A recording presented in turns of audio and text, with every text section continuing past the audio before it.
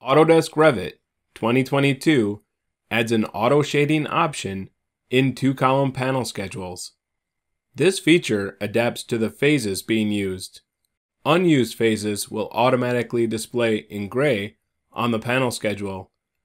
This will reduce the number of panel schedule templates required for a project, simplifying your project setup and management. The number of rows exceeding the maximum number of breakers are also automatically shaded.